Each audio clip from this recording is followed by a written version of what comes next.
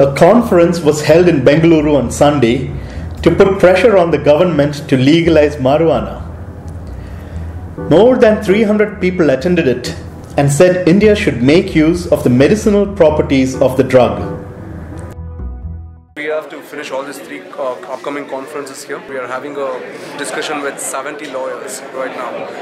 That is after the Mumbai conference. In several countries, doctors are prescribing marijuana extracts to treat serious ailments, especially cancer. Many US states have lifted the ban on the drug.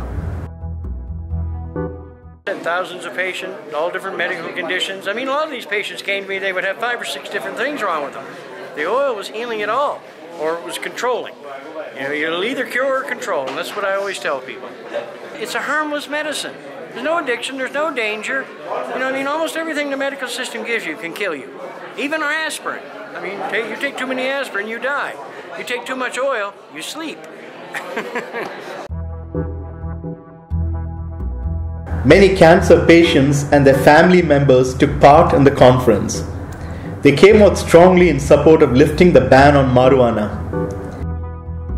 I've been researching about this cannabis oil for the past 2 years when my mother was detected with 4th stage lung cancer. I just want to give it a shot for my mother. We are actually parents of an 8-year-old boy suffering from seizure disorder, something called as a Dravet syndrome. The last time we put him on a ventilator, we almost lost him. So that's when we got to know about this plant, about this herb.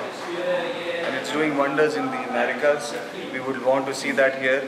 We've met parents who could afford to go to America. Unfortunately, we can't. We can't. But we want to have this therapy available in India. Many doctors say Indian medicine had been traditionally using marijuana extracts for various cures. The country reportedly banned marijuana under US pressure. Now with the US itself lifting the ban, India should follow suit, they say. Complete legalization worldwide. Everybody has access to this plant to use it in any way they choose to use it. That's the world we should be living in. Oh, I think it'll be a very easy thing to achieve here because of the history of this plant and the use of it here. You know, Ayurvedic medicine and the religious uses of it. I cannot imagine how they could stop it from being used in this country. You know, this is the homeland of cannabis.